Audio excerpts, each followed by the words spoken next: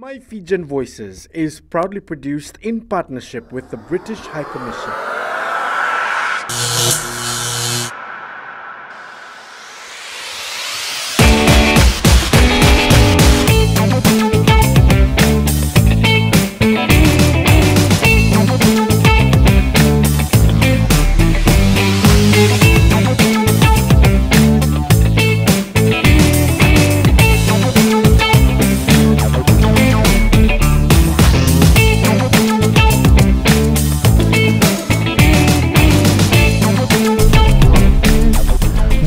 Welcome on board Patterson Brothers Spirit of Harmony.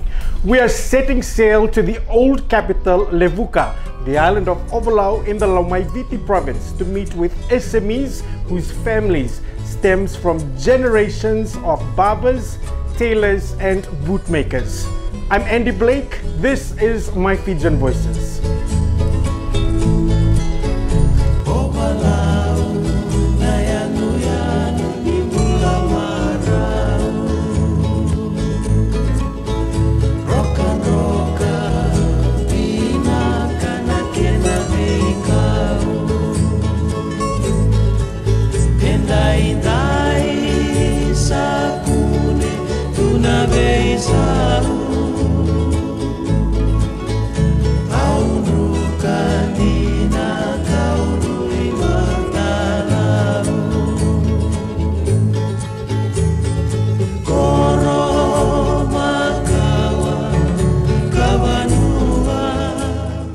Meet Mahesh Vithal Maisuria, a popular face who runs a barber shop that is located on Beach Street in the old capital.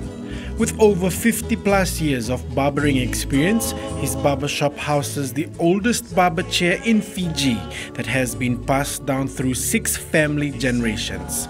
Mahesh is not just a talented barber, he's also a gifted musician who performs alongside one of the icons of Fijian music, Jimmy Subaidas. Bula! I'm Mahesh Vithal and this is My Fiji! My dad was a hairdresser. We are from the hairdressing clan from India, and my dad was brought in to Fiji by his uncle. He was 13 years old, I think, at that time, and they started off in bar. Then he went back to India, came back, and then he was cutting hair on the at 3rd Battalion in Nambua, and the 3rd Battalion soldiers were from Mai Fijian. So that was in 1944-45. 45 when the Second World War finished, and the soldiers from Mai Fijian, the Ovalau soldiers, they brought him here. They couldn't say Vithal Bai, so they called his name William. Everybody know him by William here. So they brought him here and he liked the place, so he set up here. I was in class 7. I was born here in Levuka, so in class 7 I started learning how to use the scissors and the comb. And at that time we didn't have machines. We had those hand clippers.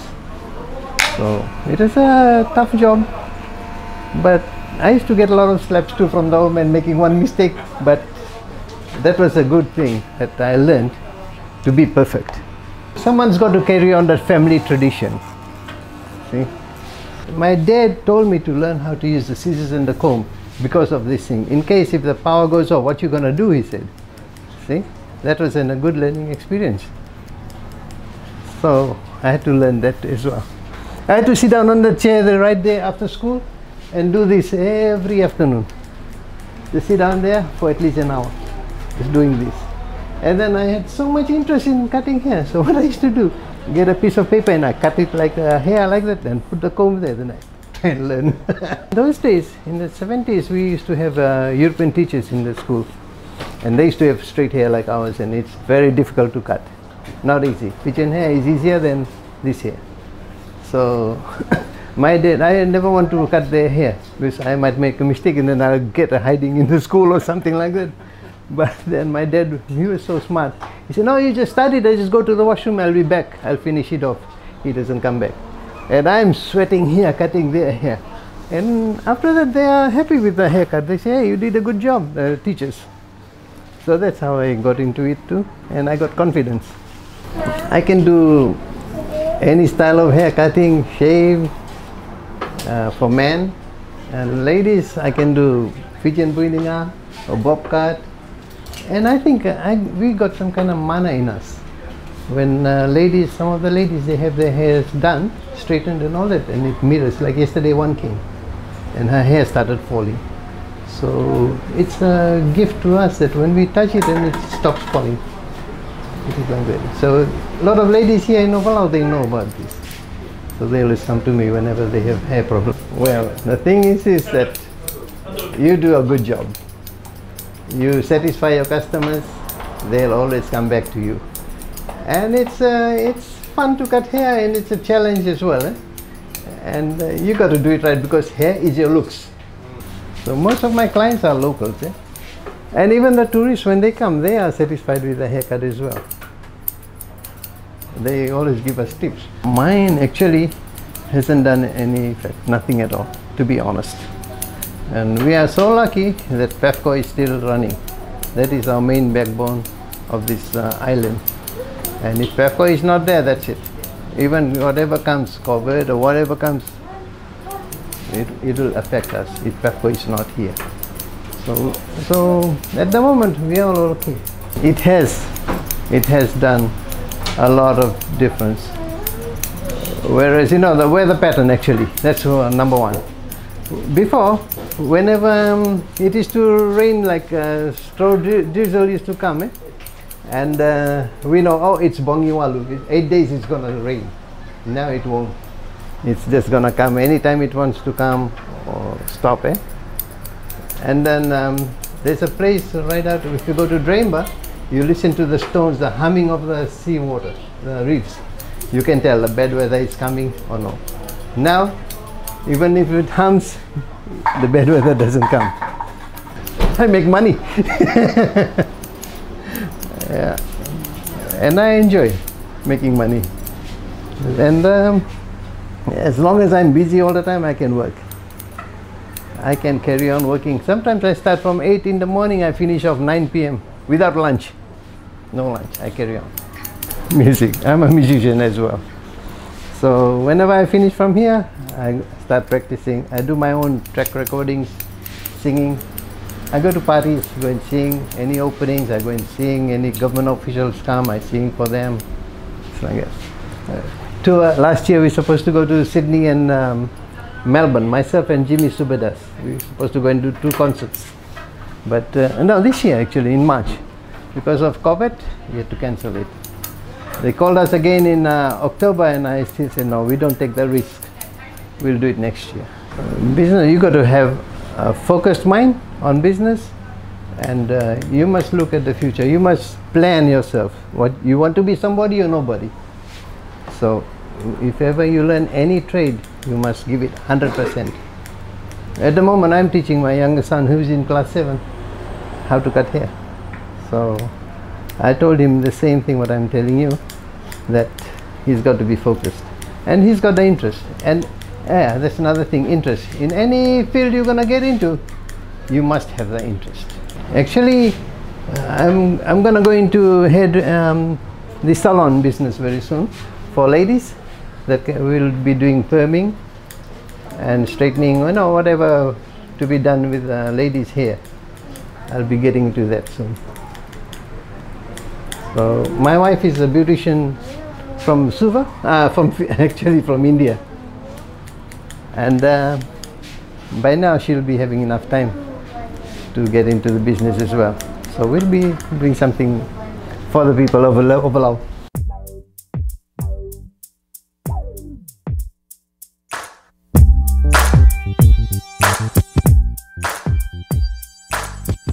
Next, I introduce you to Navin and Hemu Vallabh. Find out more about their business and story next on My Fijian Voices. My Fijian Voices is proudly produced in partnership with the British High Commission. Fijian Voices is proudly produced in partnership with the British High Commission.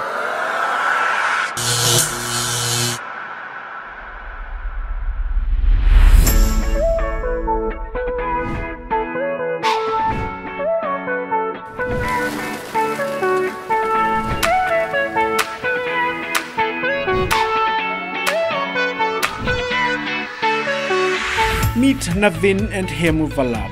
The couple manages their family business, Vallabh and Sons, a general goods store that has been in operation for over 90 years and located on Levuka's Beach Street. Amongst their many possessions is a prized scissors and sewing machine. This was used to cut the fabrics that would later create garments for some of Fiji's former and late government ministers during the colonial era, such as Ratu Sir Lala Sukuna. Bula, I'm Navin Vallabh and this is Mai Fiji. This business is going for almost, started from 1924, 96 years now. It's a family business. My father's father, then his father brought my dad,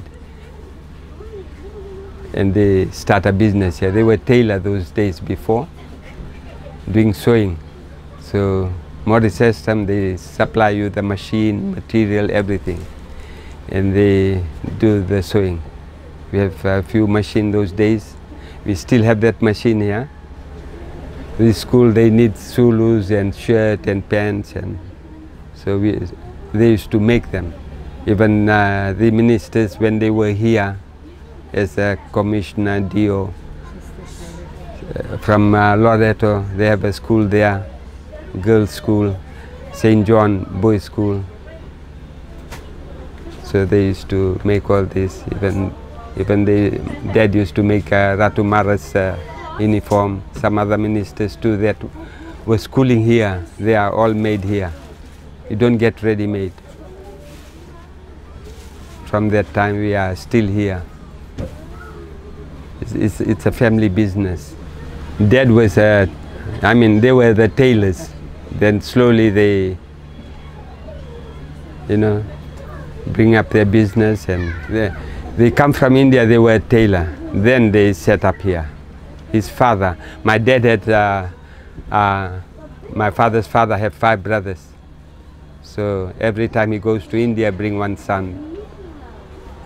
So this is the place they come. They know it's a nice and peaceful place, and everything was going on fine.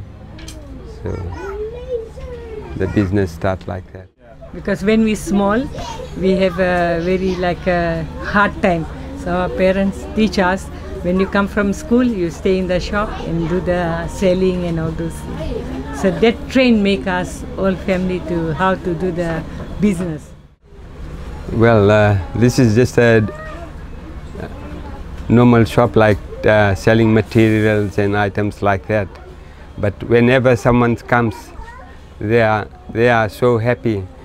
The way we talk, and we, look after them, and they always remember this place, and even this shop. Like a family, when they come, they say go wekana, go to store, like that. They come, and when they come inside, they just want to come and say hello, and with the we talk, they really like it, like relationships, Well, Dad used to do a lot of sewing those days, and we have a special scissors that he used to use. That we still have that scissors here. You can lay 4 or 5 layers of material and you cut straight. So you don't have to cut. If you're making a shirt or pants, you don't have to just cut one pants and another pants. So you can cut straight away with 4 pants or 5 together. You just set the material, then it is a very good scissors that been still kept here. We got that machine here, sewing machine, right from 1924, almost more than 90 years now. Normally we get our stock from Suva by the ferry, so it's very helpful. The boat coming in and out, and there's plenty boats nowadays, so it's no worry. We just ring today and we can have it tomorrow. Well, this is just a small place and nothing much happened here. We didn't feel it, but the business was quiet. Everything is just like normal here. Well, we have just a simple life. We have shop and the house in the back, and whatever we can sell, it's okay.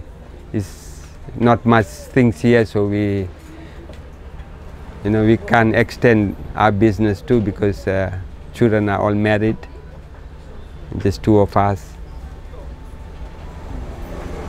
Just take it easy, eh? Whatever we have, we should be happy with it. If we want more and more and we don't have help, then it'll be a big problem, eh? Just like two of us. If we have one shop, our neighbor have two shops. I'll get two and another one have 4 shops. Main thing is the health. Health is good, the money is there. No health, no way. It's not important how long you live, how do you live.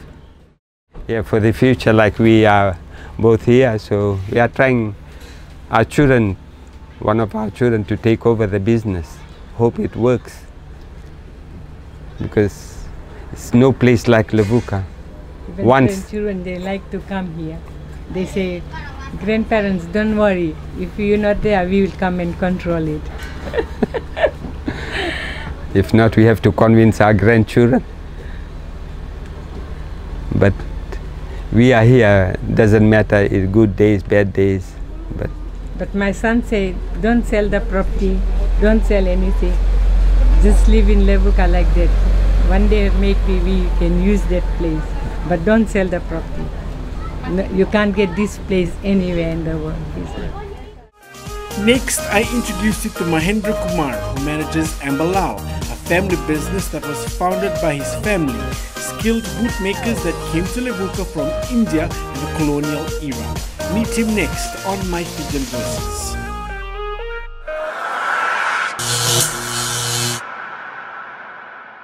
Mai Fijian Voices is proudly produced in partnership with the British High Commission. Mai Fijian Voices is proudly produced in partnership with the British High Commission.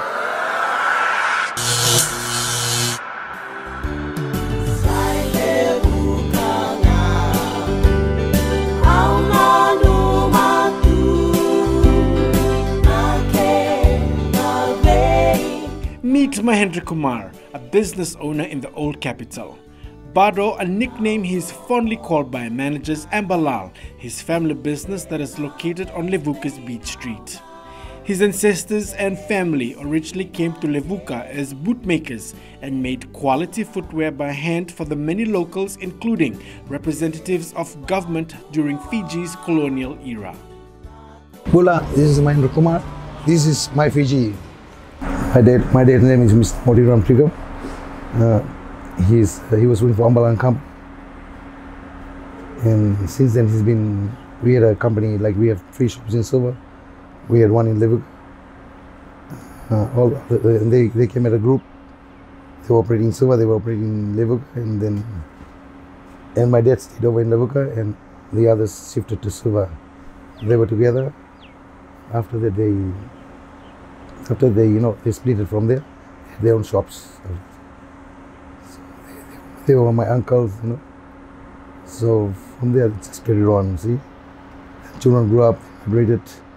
So then after the shops closed down. So I'm still operating Ambalal & Sons in Levuka. It was company that we got to, Ambalal & Sons. Since 1945, they were here. They were in Levuka. They were making own boots. They were making sandals and own shoes, for orders and all those. See? So my dad used to make sandals for Rotomara, to Penaya. Used to make sandals. With the Kambo, used to make sandals for them also. No, we are see how they are the bootless. They make only shoes. They only in shoe business. They make shoes, they repair shoes. They used to do this. Nothing else. See? Nothing. It was just like competition. Nothing much. So we were just alright. See, we had varieties and we are keeping a different items here. We sell all quality stuff. See, all brand stuffs, and we give service to the customers if they want anything. If they want anything, products, we order it specially for them. So I'm the one keeping the varieties, or else other people to sell for this. They also agent for groundership, and we just started about a month ago now. See, Yeah, so it's unique counter there. My dad's counter, I'm still keeping it. This unique one, I'm still keeping it unique. See, those are things. And but it's before when I used to have the other shop, it used to be in front. See, people can see it. Now it's when I'm here, it's just in the corner, and I just look. It'll remind me about my dad. See, those. And then after I have a shop in which I know, I stay busy over here. Oh, it's been long since there's unique ones, all those new ones. We have the new ones, we have old ones. Those ones I put in the count. I was not born when the ones over there. Ambalal has served the Levuka public with quality footwear, clothing, general goods and accessories. The business, located at the entrance to the old capital municipality and in one of the heritage buildings, is sheltered from the occasional raging sea sprays that splatters over the seawalls by the buildings opposite it. This prevents the business and building from facing any major environmental hiccups that some businesses face along Beach Street. It's not affecting me. It's all right. They all come. They come from the island. They come from outer island. They come from all from Ovlau outside. They come by. Even people come from Suva. They buy goods from my shops. They don't find those items which they see here. They don't find it elsewhere in Suva. So when they come, they just say this is something different. We don't used to have a lot of tourists here, but for locals we used to. It was alright. We are not affected by COVID-19. Since we have pest fishing company run, so it was not affected at all. It was just normal.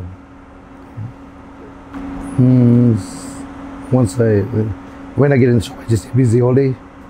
Look after customers. They coming, we talk to each other, and they see things item in the shop. Yeah, we have some old customers. They still come to the shop. They come, they yarn, see. They about my dad, since he was young. So we are following my dad's steps, and we're doing the same business, same way. Yeah, we have to serve the people who work and carry on the legacy of the people here. Yeah, be honest, and be friendly. That's how you're gonna do your business. How long I'll run. I have my workers here. If they are good, I'll give the business to them. They might take over. Somebody will take over. Thank you for watching our show. I hope you enjoyed meeting Mahesh Vithal Maisuria, Navin and Hemu Vallabh, and Mahendra Kumar. Now get in touch with me if you also know of someone that has an inspiring story that we can tell on our platform. Message me via the Mai TV Facebook page. Don't forget to like and share this video with your friends and family. I'm Andy Blake. This is Mai Fijian Voices. Nisa Modemanda from the old capital, Levuka. Mai Fijian Voices. Mai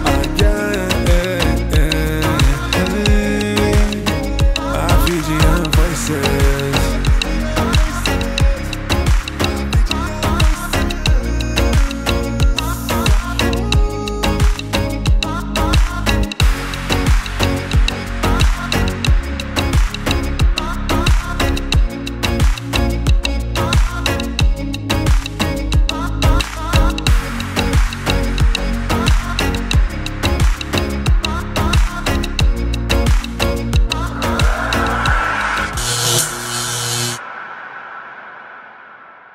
Mai Fijian Voices is proudly produced in partnership with the British High Commission.